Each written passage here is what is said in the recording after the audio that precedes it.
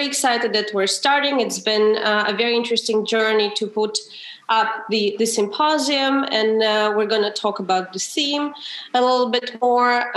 First of all, I wanted to thank the team of the Fourth Arctic Art Forum. It's a very fruitful and interesting collaboration, and we always wanted to work with Kristina Dragina and Ekaterina Sharova, and finally we're having this chance. And the symposium is a part of, I think, a very important event that has been happening in the north of Russia for the past 4 years and has mapped very interesting artistic processes that are happening in the Russian north and north of Norway and in Finland and Sweden. When we were thinking about the theme of the symposium, I think we were, Anya and I, we were trying to grasp most immediate processes that are happening at the moment, that are also enforced on us by the pandemic, but are also, have been stimulated by the pandemic, has been strengthened by the pandemic, and has been also revealed by the global crisis that we are all experiencing at the moment. I think one of the very obvious things that the pandemic has revealed is how much we all are dependent on each other, and how many processes that we take for granted are interconnected and related. And also related to our joint future, that we also should perceive as a joint, shared a future, as something that's coming and gonna touch upon of all of us. So I think the question of the future has again become very urgent. Somehow future has turned into something that had been supposed to kind of prolong the present, and future had been cancelled. But the pandemic, on one hand, I think brought the question about the future back. What is future? Is there a future, or is there a lack of future? And how altogether we can prolong the future, because the maybe absence of a clear idea of the future is also becoming a very serious situation, context that we have to deal with. What I can add is, I guess this conversation and the symposium which we composed and landed on the Arctic Art Forum is very much about another conversation about the planetary conditions, but also it's a search for new language, visual, academic, sociological language in order to. What is this? It's kind of something. What is this? Kind of weird inclusion. So this language is, the need for this language in every discipline is very much important to find or to articulate in order to find the way that would lead to cognitive changes about the way of how we exist. And I guess the composition of different presentations that we put together within the framework of the same of the symposium is somehow another way, another step forward towards this the search for new language that will help us to articulate new moral framework. And I guess that. I don't know. I was thinking a lot about that kind of like all this studies and research that somehow help us to understand this condition in which we exist, and we kind of like we try as curators, as cultural workers, to contribute to that discourse. And I hope this symposium will give us a possibility to at least find some clues to rethink the way how we exist. But also for us, it's very important to build up some sort of a public platform where we can bring the knowledge and new thoughts and new perspectives narratives into the public spotlight. So for us, it's very important to put together as many voices from as many disciplines as possible to convey our message and to make it stronger in a way. So, and to send it out there.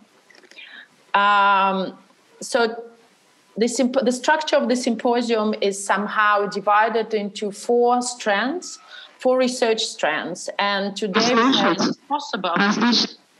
Today we have a first panel, and it's supposed to give us understanding of conditions of a very important region in the Earth. It's Arctic region, and but thinking about these planetary conditions, it's for us it was very important to narrow down the discourse to at least like one geography, and to articulate the particularities and history, and also current state of Arctic region and high north. And also from looking at this region, we can also project to other geographies and go from the local conditions towards analysis to more global processes that are happening right now.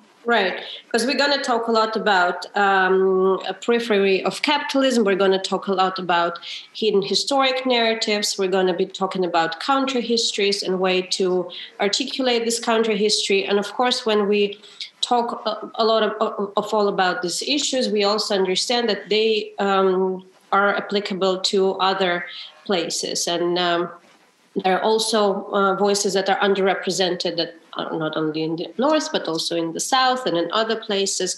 So how do we deal with this power structures and power relations that interfere in the process of making some voices heard? And in a way, we hope that the symposium will also contribute to making some unheard voices stronger and replacing them at the not only Nordic and northern map, but also international map. And I also wanted to say that in order to make our conversation maybe more kind of embracing different spheres of knowledge, we've invited not only curators, but also artists and journalists, researchers, people who work a lot with environmental issues, just to give maybe a wider scope on the issues that we're going to be dealing with during the symposium. So I think we can jump to the first panel and start presenting our speakers. Anna, would you like to introduce Madina Tlostanova? Yes, sure. So the first panel sounds like during the first panel for us was very important to look at the conditions, to sort of articulate, to build up a framework and bigger picture in a way about the region which we're going to talk about, and also to connect it with existing studies and theories. And I think Madina is a person that will help us to go through, to look at the to look at through the lens of decolonial, post-colonial feminism, to look at the region, but also maybe touch upon like some post-Soviet conditions, maybe some processes, structural processes that are happening in within the planet, but also maybe narrow it down towards a particular territory. So Madina's talk sounds, title for Madina's talk sounds like the planetary crisis and ways to refuturing in the northeast of the Anthropocene. And Madina is really happy that you agreed to contribute to the symposium. It's been a long wanted collaboration. We've been following your studies and research and presentations and writing for quite some time, and we're really happy that you are with us today. Madina is a professor of post-colonial feminism at the Department of Thematic Studies, Gender Studies in Lidköping University in Sweden. And in her research, she focuses on decoloniality through the lens of feminism and the global South, indigenous cosmologist, stability, and looking through all of these processes through the field of arts, design, philosophy, and social science, I guess. So, Madina, the floor is yours. We're really happy that you're here, and we're really excited about your presentation. Thank you very much, Anna, Maria. Thank you for inviting me. It's my honor. I don't know if I can live up to your expectations and answer all the questions and touch upon all the things that you mentioned, but I will try, and then we'll see what happens. So usually I'm the one who stresses the importance of positionality in thinking and acting, what we call the geopolitics and corpopolitics of being, of sensing and thinking, the importance of this positionality and also the critique from this positionality of the modern colonial discourse that pretends to be universal, yet at the same time hides its provincial Euromodern nature.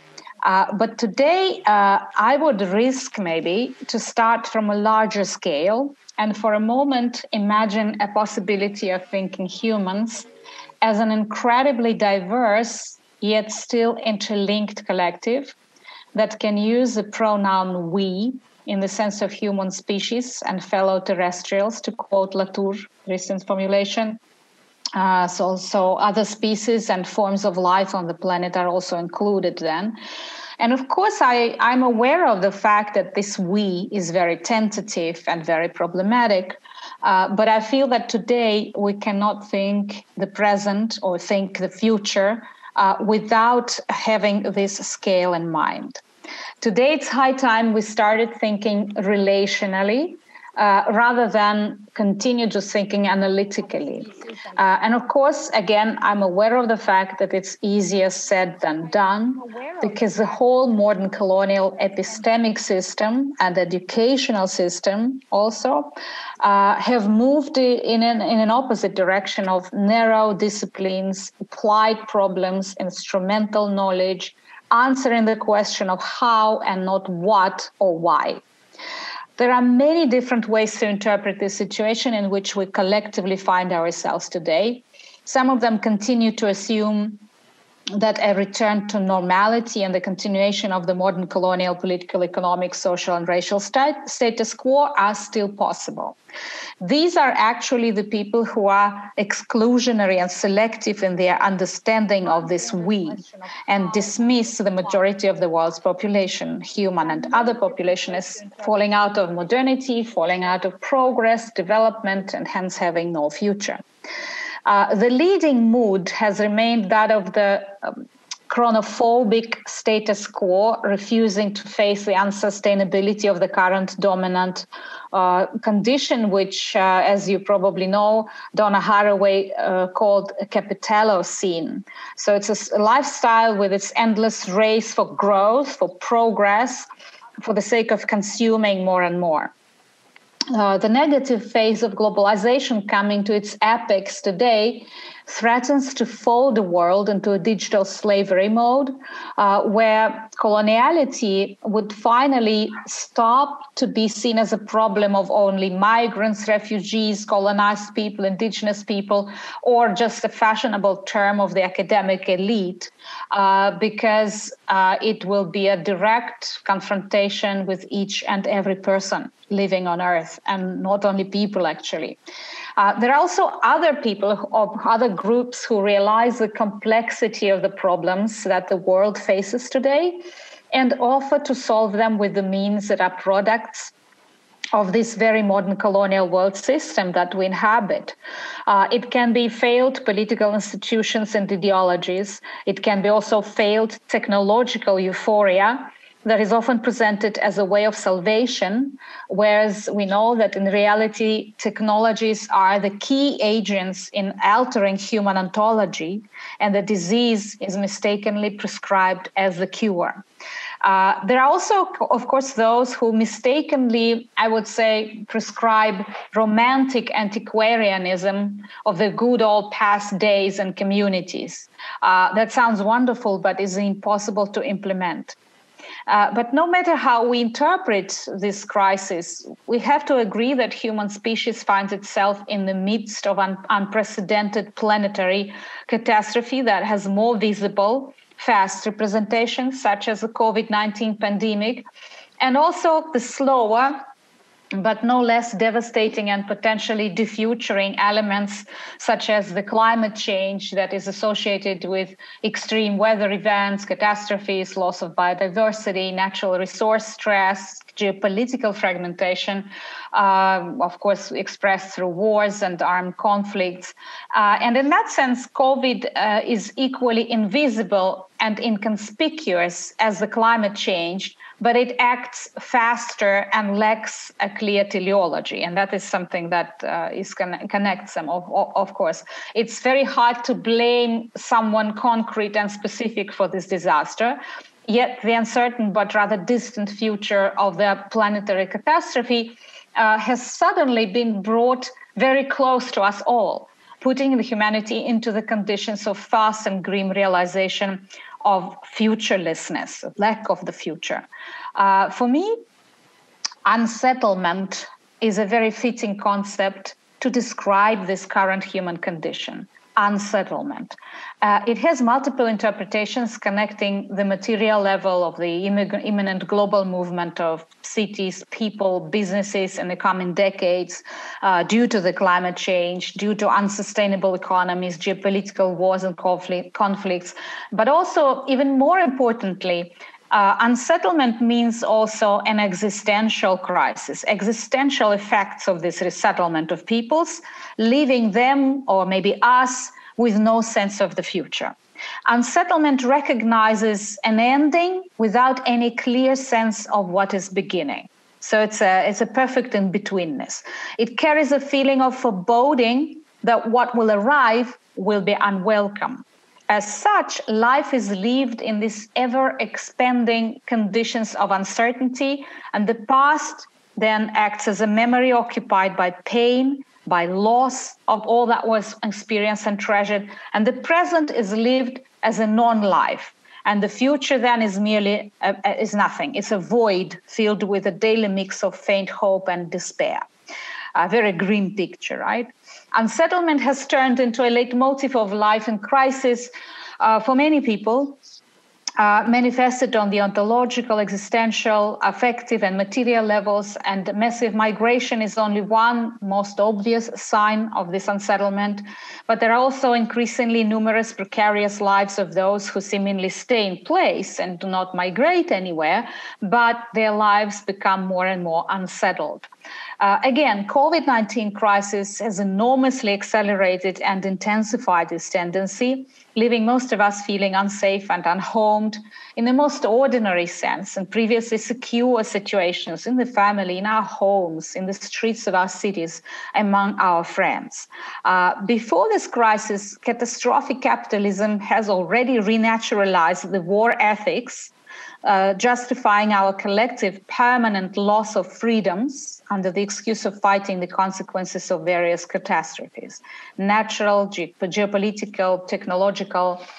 And as a result, we have this normalization of the state of exception, discussed by many scholars, and often induced by the dual state that has already started turning every citizen into a potential threat, needing to be monitored.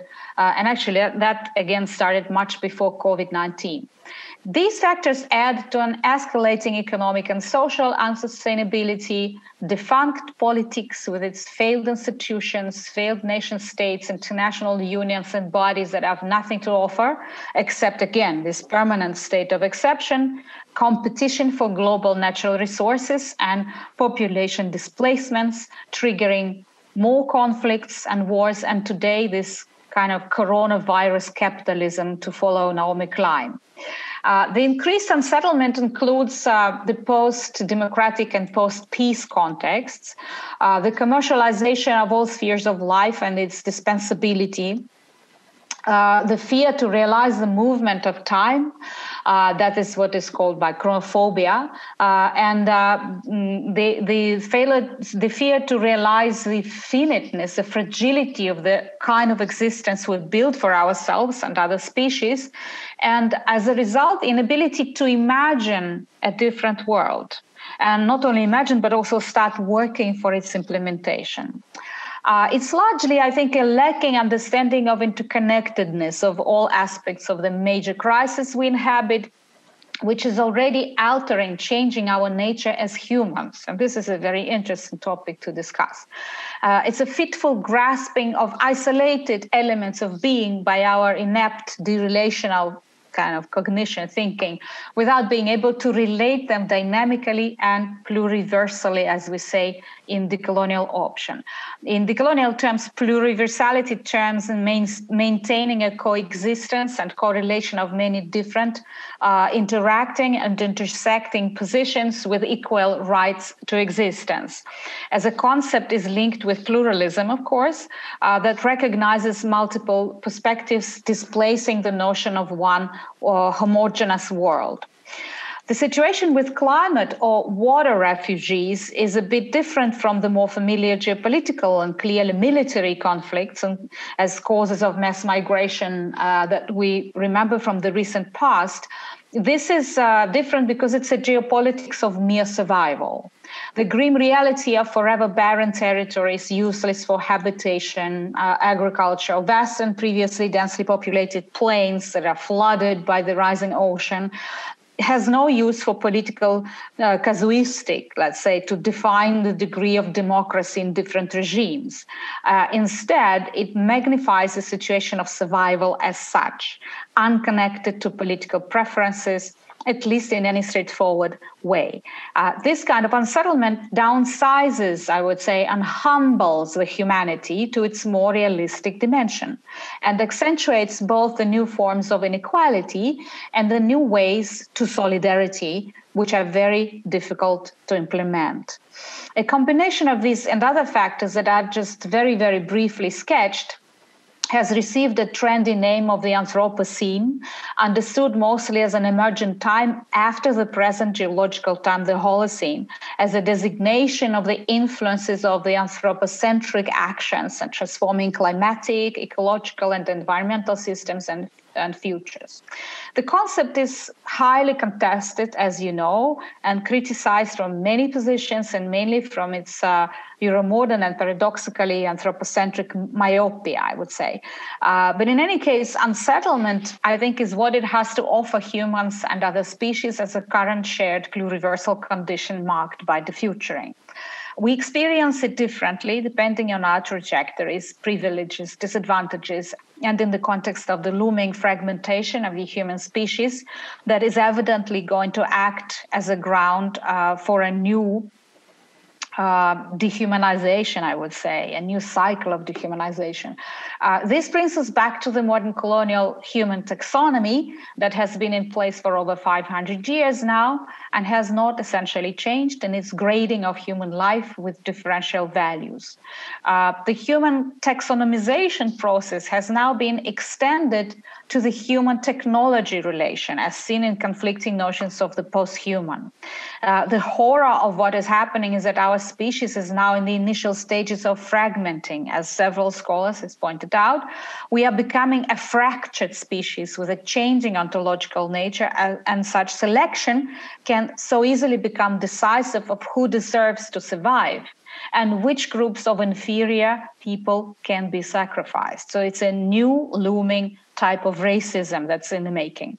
And this is a crucial aspect of today's crisis, that the Anthropocene, as a provincial elitist theory of the privileged global north, does not even start to discuss or realize, therefore remaining mostly irrelevant and even, I would say, unethical in the global south, for example, or in places that don't fit both definitions. The present complex crisis has a clear, if not the main, ecological dimension as one of the obvious global challenges, which is often described in universalist terms.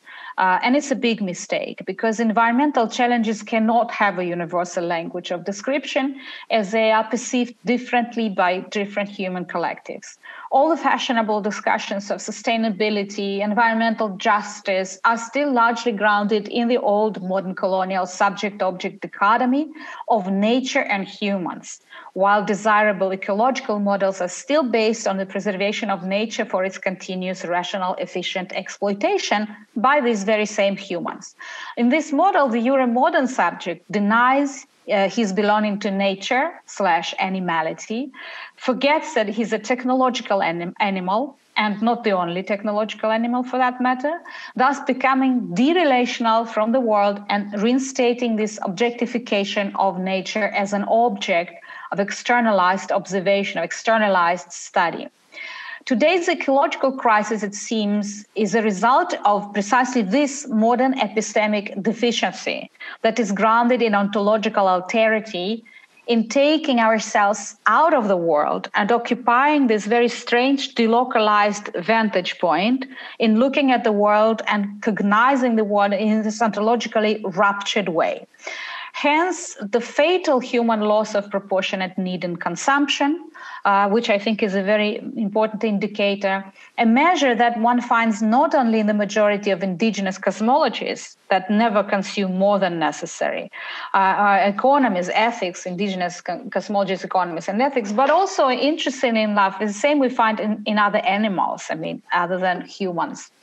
So it looks like as long as we keep the concept of nature as the other of humans, of culture or civilization, anthropocentrism will still continue to reign, even if in paradoxical forms of criticizing itself, as we see now. Even asking science to help, Western philosophy is unable to get out of this dead end. A decolonial approach is different. It could cancel the dichotomy of nature and culture as such and shift to a complex relationality and process-based view of our entanglements with the planet, with other lives, with inanimate matter. And in this sense, what is needed is a major rethinking of naturalized and massively imposed concepts and ways of, let's say, making sense of the world, even we can say like that.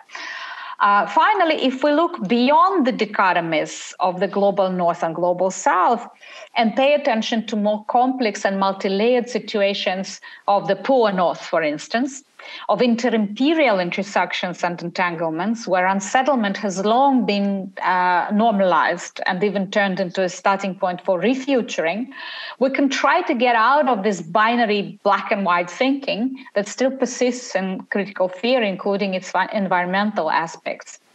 This shift would allow transcending academic thinking and go in the direction of agency and bottom-up activism, social, political, and artistic. It can generate transversal relational solidarity beyond the bankrupt institutions and power structures and focus on other ways of resistance, re-existence, the networks of resources for launching new communities of change, which could help us start creating a new political imagination as a way to refuturing. This is still, of course, a very subjunctive modality of a new political imagination and agency. This does not mean that we need to try to restore the human-sized and human-centered world. Rather, I think it means that we should try to use our human abilities, including critical thinking and technologies, as well as relational practices grounded in realization of our unity with the world, for advancing the sense of responsibility and efforts to save the life on our planet in all its forms, and cooperate rather than compete. That's very important. Cooperate rather than compete in order to survive. For that, we need to stop seeing ourselves as victims negotiating a better affirmative action, or masters oblivious to anything outside of our lifespans, to become nurturers of this re-existence, a redefinition and resignification of life in conditions of dignity, a praxis of the otherwise. And I'm quoting here Catherine Walsh and Walter Mignola. And also as initiators of deep coalitions, and this is Maria Lugones's term, the colonial feminist, Maria Lugones's term, that are grounded in solidarities, but they are never reducing the multiplicity spanning across the differences, never trying to erase the differences. It works with them and from them. This balancing act is a strive to overcome the immobilizing locality of continental and national ontologies and the modern colonial predicament, the bleakness of the looming world of total surveillance, but also inevitable self-limitations instead of thoughtless consumption and growth. The re-existing element in these emerging communities of change would have to be a collective and not an individual or individualistic endeavor, changing the mode of representation and visuality and understanding of the self, of the world, and the new political imagination to the future and to refuturing. These communities of change, grounded of necessity in unsettlement, would have to make it into a positive design, ontological design, I mean, for the fragile and unstable world and the humbled human being who would have to learn how to make this immense and boundless, scarred and injured world into a communal home again. Thank you very much. Thank you, Madina. That was very complex description of the reality. You try to really grasp together the really like planetary scope. And I think that's a good start for us to go like zoom in into like more details and more particularities through the lens of local cultures, local traditions, local knowledge. And I think it's will be a good shift to our next presentation, to Anna Soloviova, who will really bring us through the different way of surviving local cultures in high north, in Arctic region. So through her presentation, we will dive into particularities of the region, and then in the future discussion after that, we're gonna like combine these two presentations, and we also will invite Nastya to comment on both of your presentation. Masha, do you want to introduce Anna? I just wanted to add that, and Madina, thank you. It's almost a manifesto. Yeah. And I have a few questions that I will ask later on. And for everyone who would like to ask some questions, please use our chat on YouTube. And if you want to ask some questions in Zoom, you can also type them here in our chat so that we wouldn't miss any comments or questions and what bring all of our audience into a discussion. Masha, do you want to introduce Anna? Yeah. Or Anna, what, would you like to speak English or Russian? What would be better for you? Anna? We can't hear you. We can't hear you. You have to turn on sound.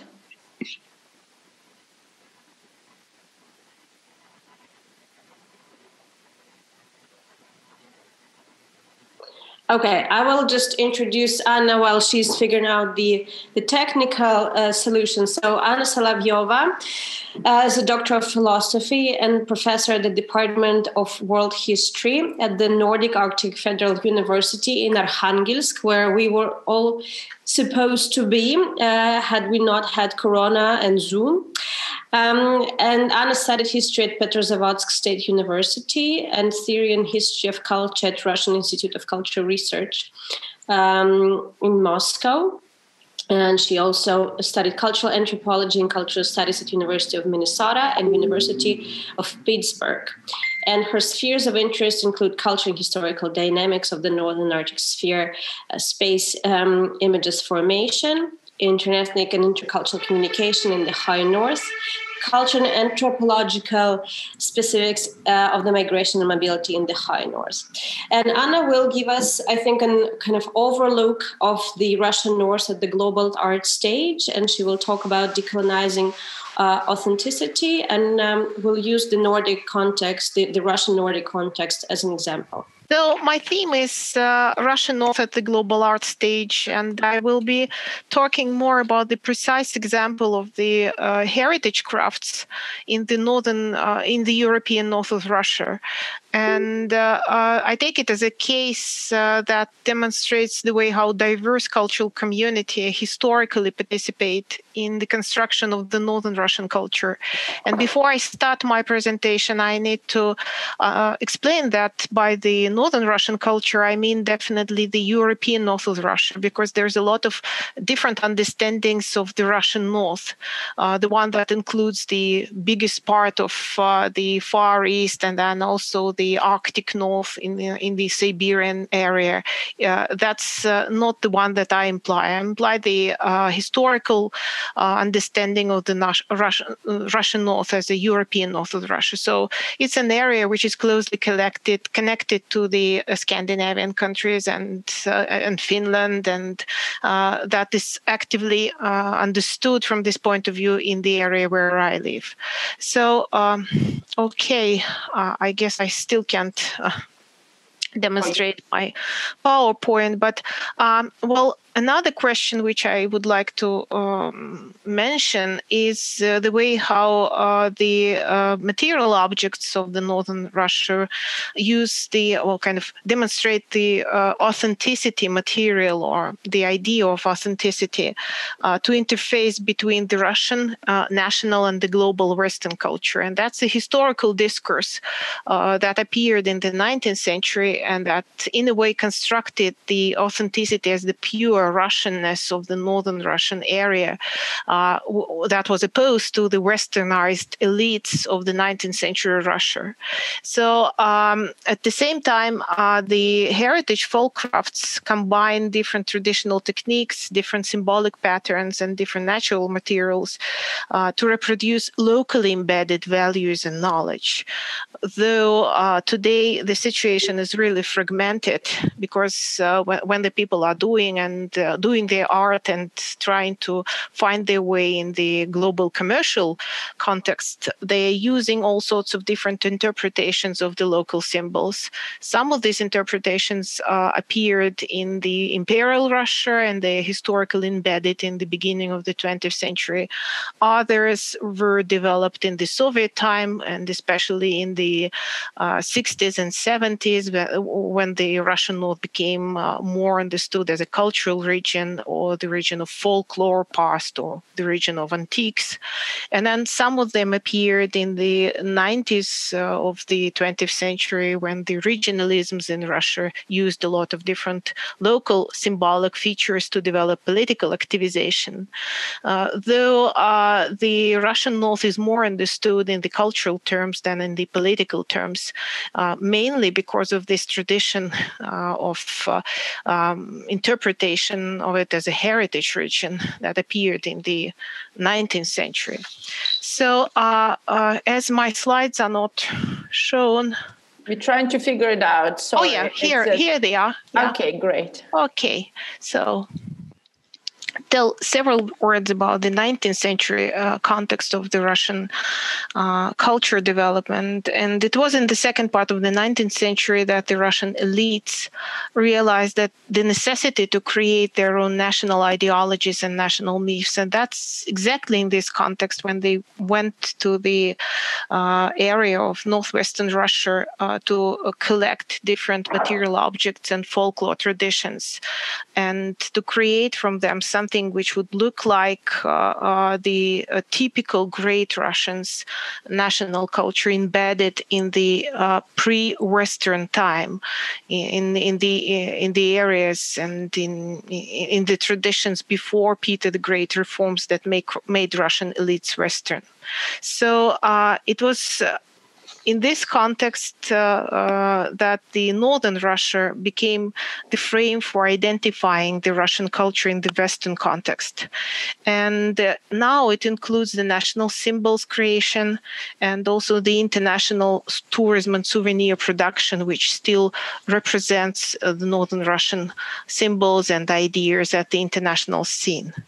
So also the term Russian North appeared in the late 19th century because before the area was called Pomorye and then the north of Russia, and it had a lot of different other historical namings. And it's interesting that the term appeared as a result of the traveling of the Arkhangelsk area governor Engelgard through the area. He wrote the travel notes in the form of and published them in the form of richly illustrated book, which was titled The Russian North. So as a result, this area became, first of all, understood from the point of view of traveling notes and some kind of exotic province, which is good to visit both for the Russian elites and for the tourists from abroad.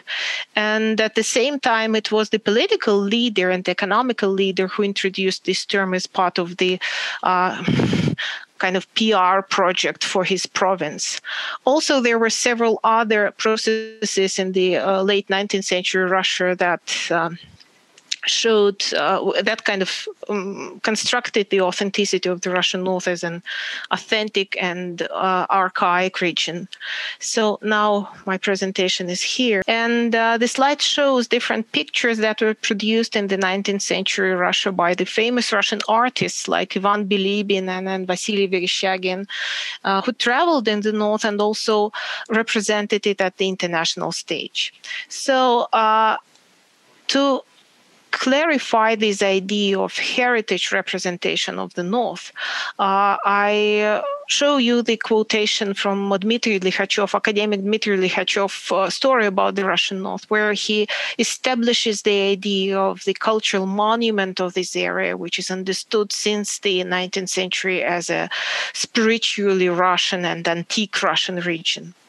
So, but if we come to the heritage folk crafts, and they are also very important to represent the authenticity of the area because they are produced locally and they are creating the material part of the area representation. They are associated with the rural life and they respect traditions of the past. And of course, they're close to nature that kind of creates the idea of their sustainability. And also the monetary value of the artifacts reflect the degree to which they are byproduct of different traditions and the way how their aesthetics and designs reflect the whole culture and worldview of the community. So that's why I look at the heritage crafts, first of all, as a case for my study. In the Imperial Russia before the revolution and also in the Soviet Union, the monetary value and export revenues from the souvenirs that were created in the with the motifs of the local heritage crafts stimulated the creation of the new industrial infrastructures that are called in Russian кустарные промыслы and народные промыслы. First in Imperial Russia, they were created by famous Russian industrialist Mamontov, and then later in the Soviet Union, different institutions participated in this process. So this so-called authentic crafts were created in the cooperation of professional designers and the local craftsmen, who together reinvented the local Northern Russian folk crafts in a hybrid form of the national souvenirs that are customary made first of all for the foreign public. And in the contemporary situation, the global cultural market also exploits a lot of local exotics. So it is still commercially profitable to replicate the design patterns of the Northern Russian folk crafts that are produced in the Soviet context.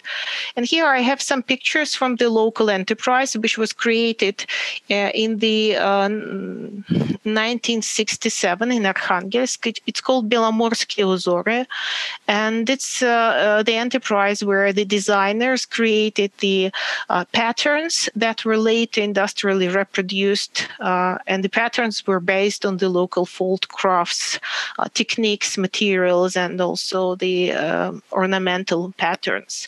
So here in the picture, you can see three objects that are now are protected by the intellectual property law as the patterns for the local and heritage crafts made by designers and reproduced by designers in this local factory. But also in the 70s of the 19th century, in the local areas began the Northern Russian folk craft reconstruction movement.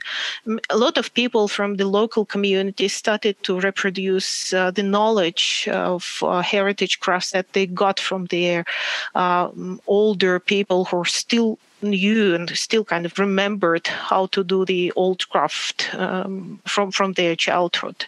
So also it influenced the choice of the content and the strategies for the educational program that taught so-called authentic ethnic cultures, authentic Russian culture in the Arkhangelsk region, and then in Volогодskaya region, in Karelia and in Murmansk.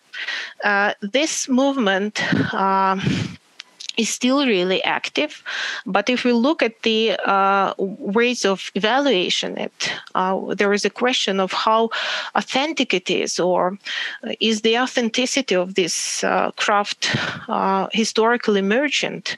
It is not static, of course, and you cannot think about some kind of a particular museum object that it started from.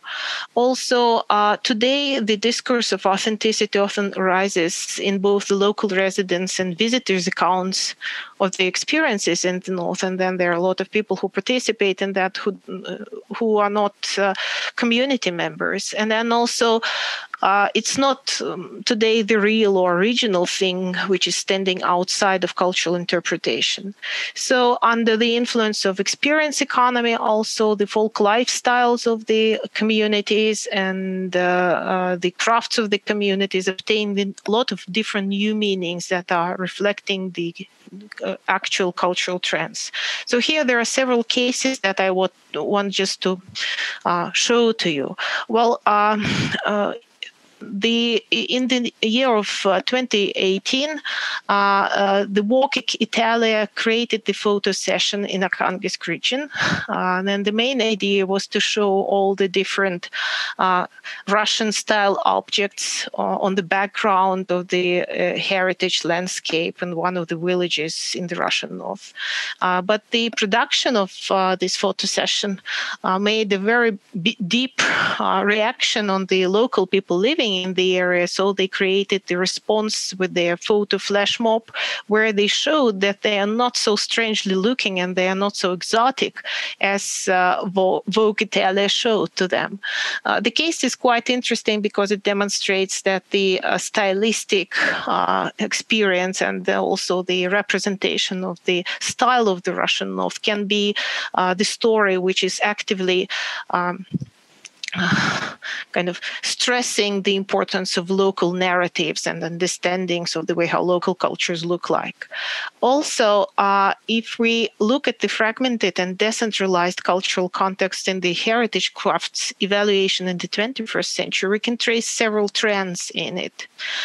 First of all, there is still a lot of qualitative selection of the authentic objects that are integrated in the historically established hierarchies of different classic genres, trends, and national art schools. Like we have a lot of different statuses for the local craftsmen that are given to them by the organizations and institutions that developed in the Soviet time, when the crafts were highly sponsored by the state organizations. At the same time, we have a lot of contemporary art projects that reflect the traditions as something which is multidimensional, and that places it into the landscapes and the folklore landscapes that diminish the borders between the artists, designers, and local craftsmen, between the creative products that are represented in museums, in the galleries, and the processes that create them, between the authors and the audiences. And also the local communities use their craftsmanship today as the creative expression of their identity stories, with the way how they can share their dreams about the future and cherish their heritage landscapes. So here are several examples. Well, first of all, so the slide needs to be coming. Yeah. There are a lot of locally produced traditional crafts that are trying to apply the embedded knowledge, for example, about the birch bark container making, to different artistic projects, but they are still working in the traditions of the craft that they got from their ancestors. And here are two examples. Alexander Shutikhin is the craftsman from Kotlas, who represents the very deep and very artistic knowledge of the birch bark as a material. Also, we have an interesting museum of family, Shevelov family in Kargopol, who create Kargopolske toys, but also do a lot of different other crafts like birch bark containers where they put their locally produced honey.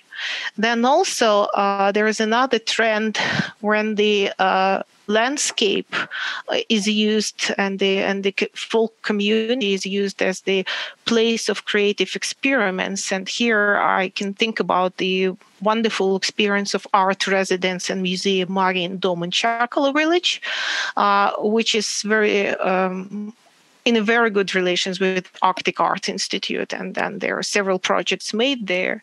But what is important here is that they support the multiple cultural experience, both of the local communities and also of the artists. In a way, the trend could be called the art of living in the contemporary northern village as a way to understanding different old traditions and reinterpretation of the past traditions.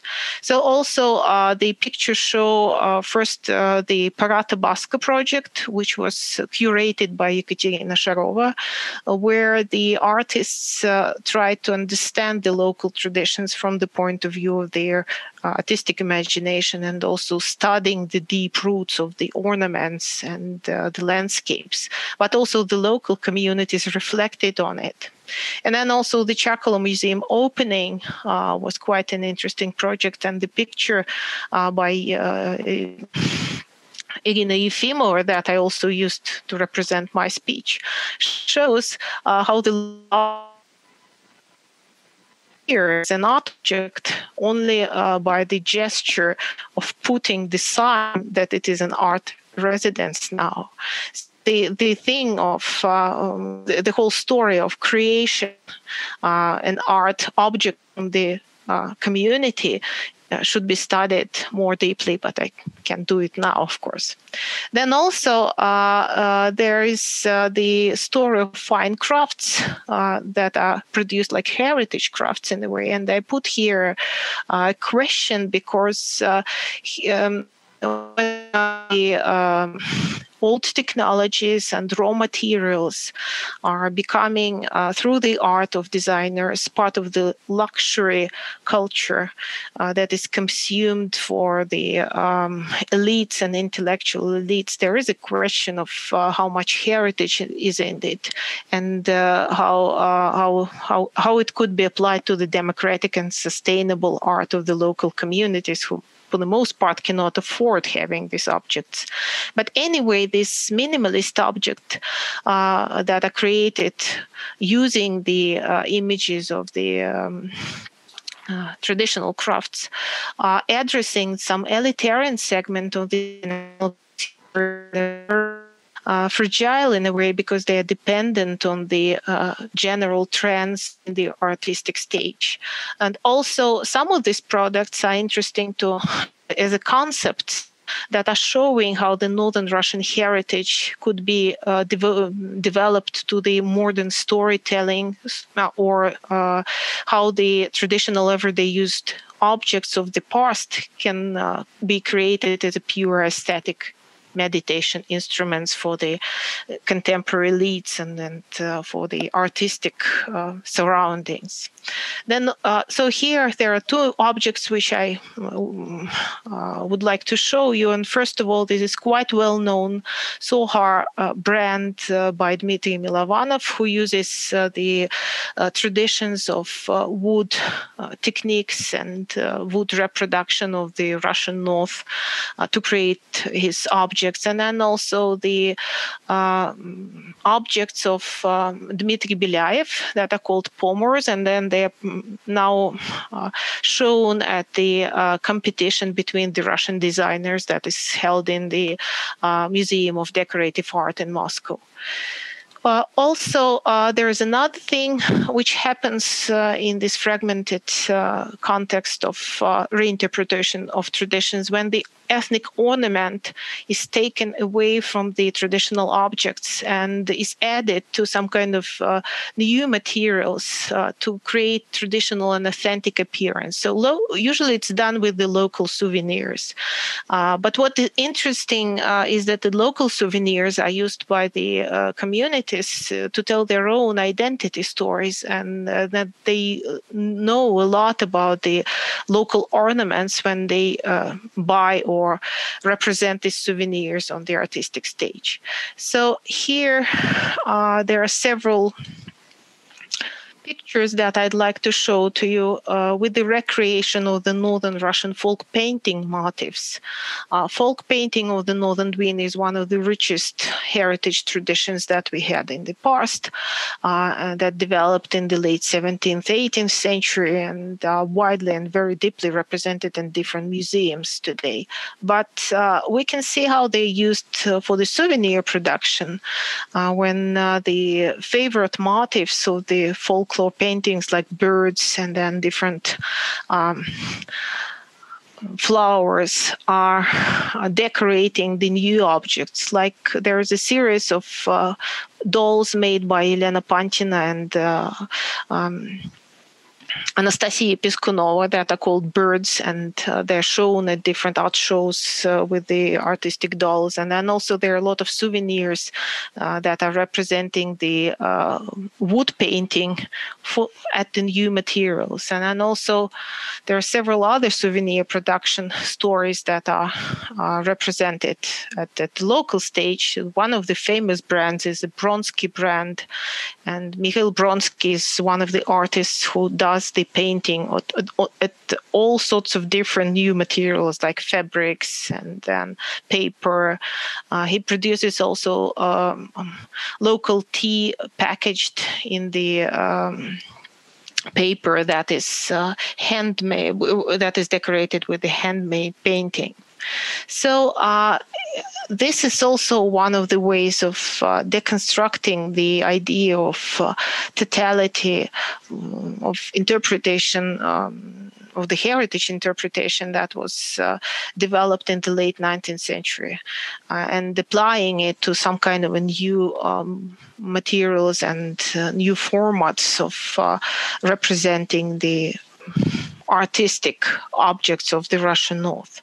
So as a result, I would like to state that the global cultural state today, something which is called authentic, demonstrates a lot of hybrid features. And the hybridity means the ambivalence and the mimicry that appears in the space between the northern local understanding of the art and then the Russian national understanding of the art, and of course the global and or so-called Western cultures that are still very much present as tourists, as artistic trends, as souvenir consumers in the Russian North. Some of the references are given here, and sorry for all the problems that I had with these presentations. I guess you can look at my presentation later. Thank you. Okay. Anna, thank you so much. So it's kind of a very challenging task to connect Madina's very kind of planetary picture at the reality and very detailed and very very local in a way story of Anna's presentations. But maybe we can ask Anastasia Vepreva now to comment, being also from Arkhangelsk and living in St. Petersburg, being an international artist. We're curious, what is your take on the what Anna explained in terms of this totality, appropriation of local and indigenous culture, which is like we're talking about indigenous knowledge, local culture, but what is exactly behind it? Anna tried to really unpack now in her presentation. And so, Nastya, what would be your thoughts and takes and reflections? Okay, so it's a hard question for me, but I tried to pin some key points. I think it's quite important. So as artists, I can say about art world, because this is a part of all globalistic process and like example for other process also. If you are an artist from North and you want to be kind of famous, so you should go to Western countries or to the capital of your country or find help of some institutions. So you need to be a part of this hierarchical system, colonial system, and to continue your career. So you, like famous scientist Lomonosov, you should leave your northern countries and go to the capital, St. Petersburg, and there you, like a part of other artists, you should understand how to be in this circle. So you. The first way, you can forget about your locality and start to be a part of all these global issues like capitalistic issues, ecological issues, social, political issues. Or you should remember your locality and use this locality like a capitalistic trend, because it's your... it's very profitable to you to be from some another interesting country. You can be more interesting among other artists. So it's the second way, and this way is also has two ways. So if you want to represent your locality during global scene, you can choose the easy way, like. It it has a dangerous to be like a self-parody of your locality.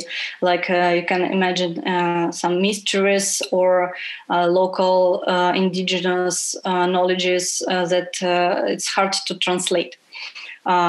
This is a problem. So this, if you have an easy way, or you choose a hard way, to try to connect all your locality knowledge with all global issues. But you probably will have a problem of not translatable. So the three key points, I think, in this situation, it's like a self-colonization, or the first one. The second is Western or Moscow or institutional admission. And the third one is a logistic of knowledge.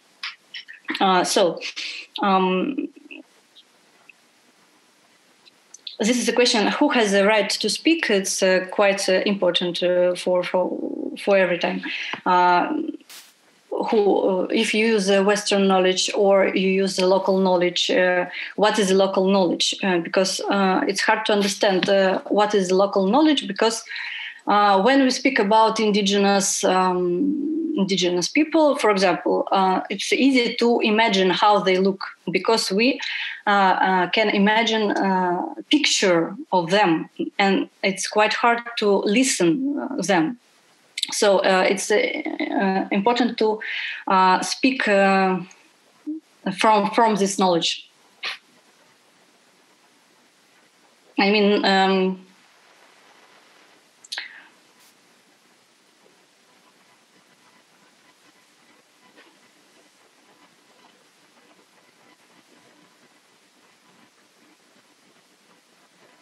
I think it's a crucial point for all this situation.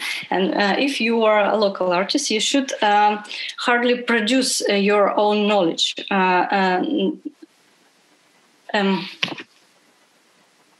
Sorry, I lost my line. Do you feel, Nasta, that in a way that if you're a local artist reproducing local context, you put yourself in a very time framework as an artist? Or why or like a certain category that you want to avoid to be put into? Why can you develop this argument maybe? Okay, I mean that we have a lot of examples of, for example, art of indigenous people, but we have not so much examples of a theory of indigenous people. So the theory and the discourse that they can produce by themselves. So we rather will use some theoretical issues from the West, and not so quite popular use some. I even can't imagine some academical or knowledge production from indigenous people. I mean. If we will speak about decolonization or colonization, we will quoting the same surnames, but maybe we should, from our side, try to find this exactly knowledge from local people, because we have in the history of ideas a lot of examples of. Some interesting keys or some interesting researchers who worked in these small local communities in every time. I mean, in this century or the last century, and they worked about this, about their ideas and the history, like history that wrote from the capital of the city. They just. Exclude these ideas. So I mean, we should find, we should research these cases about local scientists, local researchers, and trying to include this in the global discourse. But I think that's what Madina from her studies and her research, and Anna are trying to do. But that's a kind of they work from different angle. I guess Madina, maybe you can elaborate a little bit on the term indigenous cosmology and. Well, I mean, I think it's quite clear, no? I use the term cosmology because I don't like the Western terms that come from Western philosophic traditions. And that's why I wouldn't say ontology or epistemology. I sometimes do if I'm dealing with the Western audience, which is ignorant. So you have to explain things, be patient with them. But when we're speaking among ourselves in indigenous communities, then of course we would rather say cosmology because it's a more correct term. As you know from history, from anthropology, these things are not divided in indigenous thinking. Yeah, so it's an idea of the world, but also human being as part of it and other beings. So there is no division that I was trying to talk about. Like there's no division into subject and nature or subject and the world out there, right? And that's why the word cosmology maybe better fits here. Although, of course, any language is problematic in that sense, right? Any Western language or Russian, for that matter, would be also problematic because it has a very strong division into subject and object. And so even linguistically, we reinstate that division. But then there is, as Nastia sort of mentioned that in an indirect way, there is always a problem. Like if you are writing in an indigenous language or you're writing using the terms that only indigenous people can understand, then of course you are bound to talk for very few people, right? So your audience will be very narrow in that sense. And so it's always a choice. Like, what do you do about it? Are you loyal to your indigenous community or your village or whatever? And so you continue to do it for them, or it's more important for you maybe to make your ideas known to the world. And to what extent are you ready to sacrifice your authenticity, whatever we understand that? I'm also very skeptical about authenticity. Of course, there is no purity in culture, as we know. But then, I think it's a dilemma that all artists confront, at least the indigenous ones that I deal with a lot and I write about them. And very often they ask this question, like they would call and say, my work will be, some European museum offered me to buy my work. What should I do? So it's like a fight. I want to be in the European Museum, of course, but on the other hand, I don't want my art to be orientalized and to put there some exotic object, right? So what do? What is the answer for you? I don't know.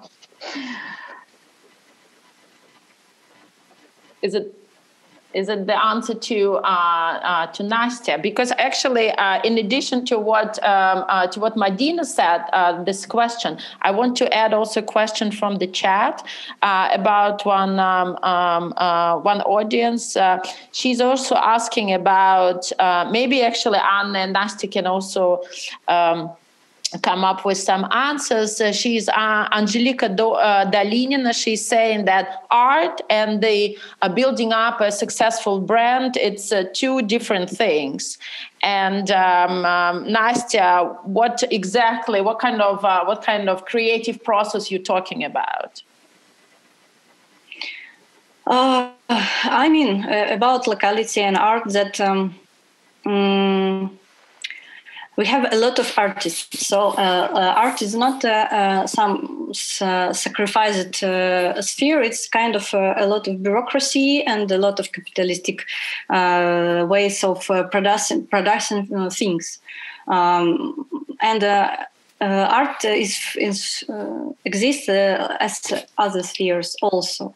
And when I said about locality, I mean that so if you just move to Berlin, where a lot of artists that work with a lot of interesting global issues, and you want to be something different from them. So you want to be in the Western Museum. So you want to sell your work and take money from Western countries and return back them to your country. And you use your locality. It's quite kind of problem for me also. So how to represent this locality? So I'm from north from Arkhangelsk, but I live in St. Petersburg. So I can be in the same time St. Petersburg artist and the Arkhangelsk artist. It's quite profitable for me. So in their cases, when somebody needs some local artists, it's easy for them to take me. But the right way for them is to go to the northern cities and find artists there. But with artists from there, we have a lot of problems because they, they may be afraid to be something different. And sometimes they and me also, when I travel through Europe and trying to make exhibition there, this problem of self-colonization, I try to be easy. I don't know, because this problem of non-translatable is the same problem like for problem issues of inclusive, how to be translatable and how to help other persons to understand you. It's hard, and you I don't know, try to make a lot of translations. You use your own language. You use your language of your parents, other international language, and in every time you lose something, and this is a problem. I don't know how to. Yeah, I think Madina put her life into trying to find this language, especially in the book "How to Be Post-Soviet." Yeah. And I have also a question to Madina about the term community of new communities of change. So can you please you sort of gave us some clues about the features of these new communities of change, but can you maybe elaborate a little bit more? What do you mean by that, and maybe come up with some examples? Yeah, it's a very good question. It's actually a work in progress. I'm writing a work now where I elaborate more on that, but it's very good that you're asking because it also triggers my thinking. Actually, I started from my collaboration with Tony Fry, who is a very famous design theorist from Australia, and my next book is co-authored with him. It will be out in 2 weeks or in 3 weeks. And in this book, we reflect on this concept that Tony also started working on both in his research, but also in his activity as a designer, a design theorist, critical design thinker, I would say, a philosopher of design. So this community of change, it's not something authentic. It's not an indigenous community in an ethnic sense or ethnic cultural sense. It's a mixture. It's a creolization of many things, I would say. Yeah, because it presupposes, of course, some local people, not necessarily indigenous, but maybe some local people who just lived there for decades, or maybe not for decades, but for whom this particular space is important. Also some researchers, thinkers, activists, artists, designers, and this community is a very unstable thing. It's processual, right? It's more like an event in this kind of classical post-Marxist sense, and it's meant to deal with particular problems, for example, problems of unsettlement. Imagine, for instance, there is a city that needs to be moved because in the coming decades it will be flooded by the ocean, right? So this community of change would consist of people who know what can be done in this case, like scientists, but not only scientists, but also local people who've lived there, as I said, for centuries, and for whom a lot more is at stake. So it's not like scientists come and tell them what to do, but it's more a collaborative process, a dialogue, and also a long set of actions.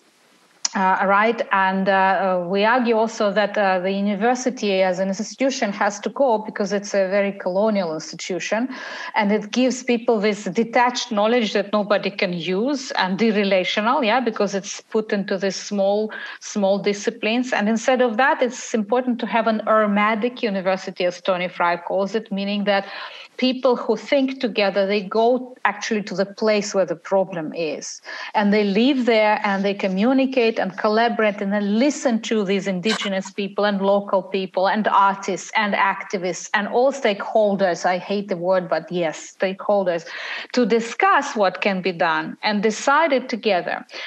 So, I mean, it's not an ethnic community. It's a very mixed community of people with different views, but people with open heads, so to say, that are ready to listen to each other and work together. And I know that it sounds very utopian, but I'm afraid that in the future, this is what we will all have to deal with. I don't believe in the state, any state. I don't believe in political institutions that I think most of them are blessed from the 20th century. They're just not working. And probably this will be the future, that these communities will be surviving on their own, as communities, and rebuilding something and redesigning what was designed badly, let's say, like extractivist sites and all of these horrible things that we're left with. You know it very well, because the North is a very good example of that, what you can do badly to a nature, right? And to humans, of course, and other living beings. So it's like designing away these signs of modernity and carefully, little by little, trying to find some balance and some kind of survival. In a sense that it's not only about humans, but it's also about other lives and the planet. Yeah, and I know it sounds utopian, but this is how I see the future, if you ask me, in 100 years from now. Yeah. Okay. I also wanted to address one moment in what Madina said in continuation, what you have just elaborated on a community of change, because I also had a question about them. But, when we were talking about solidarity and how is it possible to enhance solidarity at the backdrop of this growing inequality, something that you also mentioned in your presentation, because now we see that inequality is growing, and we also see that this idea of unsettlement and futurelessness exists for some people. And for some people, their life hasn't changed that much. They're very certain about their future being fine because they feel protected, they feel privileged, they feel very white about themselves. So in that condition, when we see how rapidly we polarize, how the process of solidarity that is very much needed, how can we stimulate it? So communities of change is probably one way. Are there other mechanisms for that? Community of change is more like an ideal product of what we're talking about, but we have to do something in order to reach that result, right? For me, maybe the most difficult step here for all of us, because we are still living inside modernity, and it's very hard to get out of it, because it's not possible in this world to survive without it. But at the same time, I think we can start with smaller steps inside these institutions like museums and universities and communities and local communities also, to thinking otherwise, thinking together and questioning and destabilizing and infiltrating modernity from inside, from within, let's say, with these little islands of decoloniality. For instance, refusing to act as rivals to each other, because this is what modernity is grounded in. Like it's agonistics. You have to always compete with everybody, right? And this is what is ingrained so deeply in our minds. And this is unfortunately also something that prevents the small communities, local or communities of change, or any critical communities, let's say, from this solidarity and from these connections, because instead of that, they're competing for some resources, they're competing for some charity, right? And that's why I even use the term like a victimhood rivalry. Like who was more victim, and who has more rights to get something, which groups. And this is very unhealthy because it still is in the same logic. Like there is modernity that you cannot question, the modern colonial capitalist logic. And then we all come and ask for some little inclusion or whatever. No, I don't want to be included. I want to dismantle the whole system and build a different one, rather than I don't want to be included as an exotic other in this system. And as long as we continue playing this game, of course, nothing is going to change, right? I mean, in my area of feminism, I do a lot of projects grounded in this. For example, I said, why do we have to listen always to Western white feminists who will tell us what is meant by feminism? For example, we have socialist and post-socialist women and also feminists and gender studies people there, right? And activists, which is very important. And we have, for example, the third world, the global south today. And both of these groups, they have to communicate through the West. They have to have the sanction of the Western feminist, in this case, knowledge.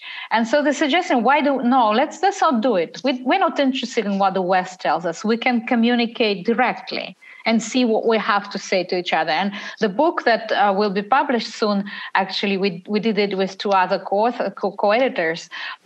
We decided to not only have monologues chapters, but also have conversations and interviews and dialogues. And it's very interesting to read a dialogue, not of Western feminism and some feminism from the global South, but rather of a feminist from, for example, sub-Saharan Africa, and the feminists from former Yugoslavia. They have more interesting things to say to each other, rather than always having to deal with the Western appreciation, Western kind of concepts, Western ways of looking at the gender problematic or issues. And I think it's true about art as well. Of course, we know that art market is a very rigid thing. So it's true what Nastya said. You have to self-orientalize, I would say, right? So you have to sell yourself as a new post-colonial goods, intellectual or artistic goods in this sense. But you can do it with a tongue in cheek, You can do it ironically. You can do it actually making fun of the whole thing, and that's what many artists do, right?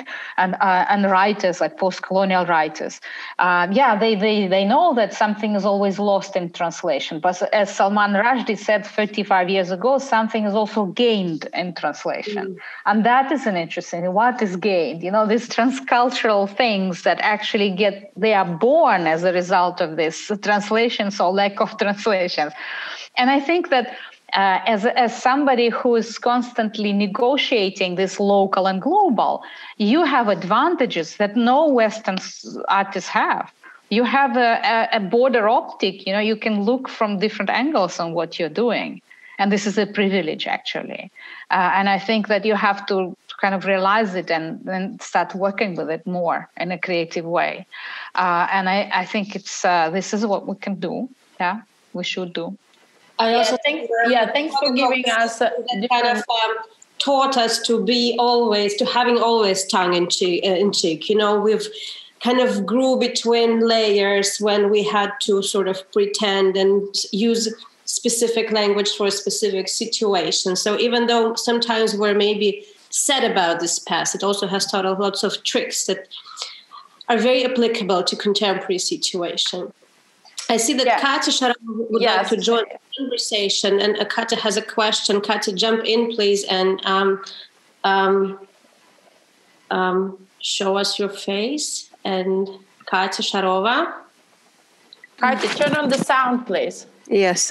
Do you hear me now? Mm-hmm. Yes. Yeah. We're very happy that everything works finally, because we had some technical challenges. But first of all, I'm very happy to see here the speakers. I would like to thank you, and it's a fantastic possibility for us at the Arctic Art Forum to collaborate both with top curators and to have a possibility to join this conversation. I just wanted to comment about this. I wanted to comment about two things, because, of course, we can talk a lot, and I will have my own presentation tomorrow, because many questions which are discussed tonight we have been sitting with them for many years. I just wanted to comment on what Madina said about the white feminists, who is like their agenda, and contrasting it with other feminisms, because for my practice and my choice of going back to the north and going back to the hometown is a kind of an echo and a result of taking part in a large symposium where I experienced exactly the same. And it was in 2014, and during the first upper symposium, there were Russian feminists and American feminists, and taking part in this, in organizing this, and seeing these invisible threads, because many things are not visible. You don't see them. They're not published. They're not translated in the media. The way how the media translated all these stories is completely different because they are unknowledgeable. They know nothing about Northern Russia or even the North in general. And also, I found it interesting how the American feminist artists were talking to the Russian artists. And it was more like a peer and a student position. And I found it very challenging. So, but since then, this is another thing I wanted to comment about Anastasia, because she said that she can hardly imagine any indigenous theories. Having worked in the North for 6 years now, we have met lots of indigenous theories, especially, but mostly in the Nordic countries. And last year, the Arctic Art Summit, I was moderating a panel with Gunvor Guttorm, who is a PhD in Sami. She's a PhD in Duodji. Duodji is a Sami handicrafts. But here we have completely different story. We have a completely different context, and we know that for 2 days ago, the Office of Contemporary Art exporting artists to the Venice Biennale, they selected Sami artists. So we have theory, we have art critics, we have infrastructure, but it's a completely different context. When I was invited as an advisor for an Indigenous Quintiennale in the National Gallery of Canada, I was facing lots of challenges because in Russia we have a completely different situation. Like Anastasia named now, when we start thinking, okay, who are our Indigenous artists? Contemporary Indigenous artists. What is contemporary Indigenous art? Can I take an artist from Dagestan and call them Indigenous? It's like we don't have any theory, we don't have infrastructure, and I think that this symposium and this panel is a fantastic possibility to discuss this. I think I will stop here and maybe continue tomorrow. But thank you very much for your comments. I just really enjoy after all the technical stuff was solved. So thank you very much. I have a question, actually. It's a complex one, but I'm also preoccupied with this. And also, like, it's very directly connected into the idea of interdependency. Interdependency in relation to ecological and political agenda. So you kind of people of hybrid identity as us, so you understand like post-Soviet context, you understand Western context. So in relation to nature, as Madina said, there are like, in the Western countries, there is a very much agenda of saving nature for the future use is happening.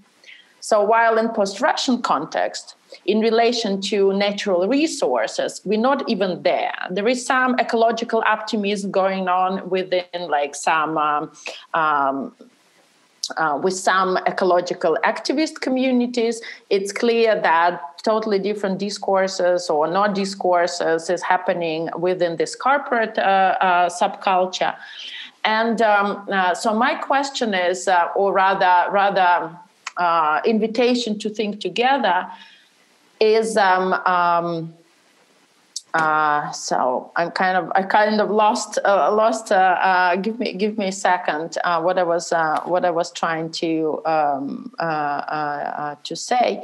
So basically, yes. So there is no even understanding about this idea of saving nature, because we have a lot of this in Russia, and there is a. And it's always like there is no end of this somehow. There is no end of resources. And that's, I guess, also traveling the tradition of lack of critical discourse, critical ecological discourses traveling from Soviet time, when it was actually no framework for alternative ecological discourse, because it was very much suppressed. And what is happening now is also some sort of lack of understanding on the level of policy and level of politics and level of economy. There is still this lack of understanding that resources have end. So I'm just wondering, like, what is your, what do you think could change this chain of thinking, and how to explain this post-Soviet ecological conditions in the region or to the neighboring countries, like to sort of describe the complex ecological agenda of Russia within the region. But I don't think it's lack of knowledge. I think it's simply neglect and indifference and carelessness and just, caring about very small, privileged political elite, but in certain parts of geography, but not giving a shit about other parts of the country that are very resourceful. And we spoke a lot about it with Katya and Christina. And you, of course, when we're planning the symposium forum, how the North is being this resource and this kind of, peripheral territory that's only supplies but never receives anything back, and is being used for ages as, supply of timber and anything. And this big case with cheese is an example of this policy that is based on neglect and I think confidence. And here we kind of, put it, the entire conversation into political dimension. So I don't have an answer about how. I'm just wondering to think together, like where this chain of thought starts, really, because we all know this, like this very traditional culture in different parts of Russia, very close to earth. It's very kind of deeply rooted also to the region. Like Anna explained, there is like deep tradition in relation to culture and nature. There is kind of no separation, really. So, like, do you think that in Soviet time this tradition was totally break? People were forced to move from their land and relocate, and then they lost relation to their to nature, to what they have to take care for, or I don't know. Enlighten me in this. I guess I maybe need more insight from you guys. I also have several comments to make, both about the questions that were given to Anastasia and then also about your question. But I will start from your question. I think it's not very much about the physical unsettlement or physical displacement, but a lot about the cultural displacement and unsettlement, because in the Soviet time, the people framed themselves more in the broader national discourse of understanding economical relations, and especially if you look at the areas that were traditionally Russian and didn't have any kind of alternative ethnic identity that could be used as kind of additional to understanding the locality and sustainability and so on. So as a result, now we see the areas, like the area where I live when I am on my vacation in the village, where people are unsettled culturally when they look at the modern surroundings with the modern buildings built in the 70s of the Soviet Union as something which is victimizing them. But in the 70s, then they all wanted to move into the new buildings from the old Russian wooden houses. They understood it as something like a privilege for them to be part of the modern development of their villages. So this unsettlement is a process that actually it's a term which I really liked a lot from the Madina's talk, because it should be studied from the point of view of the process. And then I can think about the case that demonstrates the new community building in the northern villages. Then people are involved in the processes of reconstruction construction of the wooden monuments like wooden churches, chapels, houses. And it's a really interesting process to look after, because artists and people from outside, like researchers, are usually starting this project. And then there are some community members who would like to participate, and then also a lot of community members who are for a long time ignorant about that. But then the process starts as a community process, and it's more kind of an artistic process than a religious or any kind of ideological thing. And if you look at the way how the small steps of development of heritage, of new heritage understanding as a starting for the narrative or community narrative, if you look at that, you can trace some of the things that could be understandable as a new community building. So I see processes like that in different villages in the north, and they are also well developed into the art objects sometimes, like in Rovdina Gora in Kholmogorsky region, and then also, as I said, in Mariin Dom in the Chakala village in Piniga. So the concept of communities of change can be applied to this process. So if you ask about the art as the brand maker, then I think about the two levels of understanding that in the contemporary Russian context where I live. Well, first is kind of opposing the local voice of an artist to the mass production. Like a lot of cultural objects in the modern localities in the Arkhangelsk region are produced as a mass production, all these billboards, and then also a lot of different things that are manufactured mass in the Soviet context and in the modern big enterprises. So in this way, there could be a local voice that is built on the heritage tradition, opposed to the mass-produced brands and heard by the local people. But then also there's a second, more international level when you need to say something as local in the multiple voices and the polyphony of voices. And here is a challenge, of course, because you cannot use the universal language because it kind of is producing authenticity, as I said, from the point of view of the Western discourse. But then you also need to tell something that could be translatable, that could be understood, as Anastasia said, by the other people. And but that's not only the challenge. That's a really good thing to study and to start, because this way you can say something new about you and then about the way how you live. And the process of artistic creation is very important thing here. If you somehow, as Anastasia does, and as artist, if you somehow may introduce the people from outside into the process and kind of show how you work with these artifacts in your artistic reality, that helps, I think, to understand the way how you are rooted, embedded in the locality, and how you use the local languages. But you also have to be aware of the kind of these universal languages that are highly used in the modern discourse, and that are, of course, colonizing the local knowledge a lot. So, yeah, that's what I wanted to tell. First of all, yeah, thanks. Thank you. Does anyone have any more comments or questions or reflections on what has been said so far?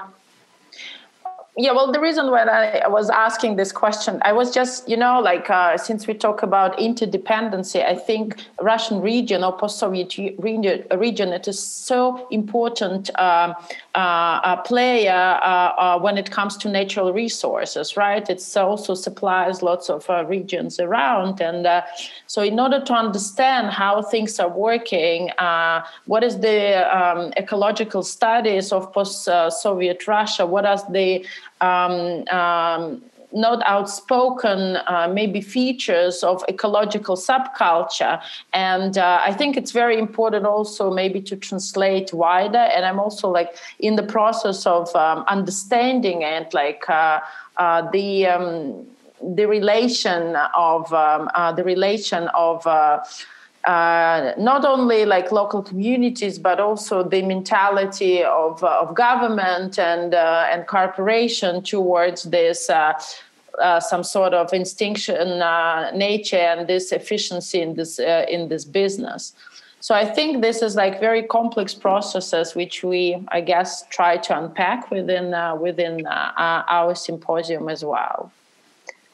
Hopefully, like we compose some sort of maybe new information for our audience, for our potential or audience who are going to listen the recordings of our conversations. Maybe some closing notes from you, Madina, Anna, Nastya.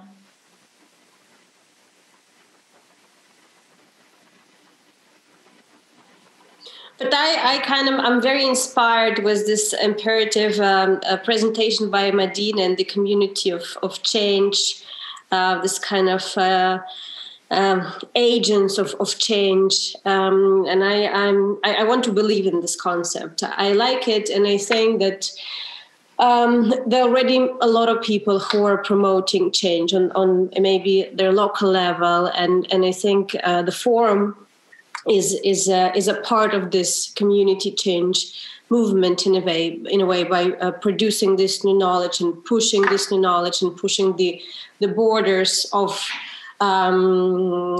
this Nordic discourse and raising all of these important issues and kind of unpacking this narratives that also have been repressed for years. So in kind of thinking of interdependency, I also think that it's very important to learn from each other in this knowledge exchange and this experience exchange, and this not rejection, but challenging the Western lens. I think would be very, very useful, because sometimes we don't really reflect that much upon how much it's embedded in our vision, how we are very much connected to looking at it, looking through it at the world. So kind of decolonizing oneself would also be a very important process to practice on a regular basis in order to kind of stimulate this growing of community of change.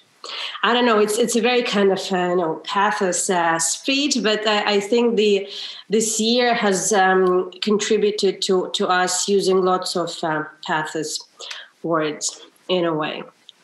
So thank you everyone for joining tonight, and I'm very happy with how we opened, despite all the technical difficulties that we had in the beginning. And let's continue tomorrow. And tomorrow we're going to be talking about political aspects of the Arctic. I think something also very important to discuss in terms of ecological and political imaginary. Yeah, so we have two parts. Our panel is going to be very much about shared forecast. We're going to be thinking and challenging notion of different borders, geographical, mental, disciplinary. And in the second half, we're going to talk about, we're going to take a step back in a way in history and look about suppressed historical, ecological narrative and how about ecological disasters in the past, how to learn from that, and if it any possibility actually that it could lead us to rethinking about our actions in the future. So please join everyone, and I'm also saying that to the audience which is with us now on different YouTube channels. So we're not saying goodbye, but we're saying till tomorrow. Thank you very much, everyone. Bye-bye. Thank you. Bye-bye. Bye.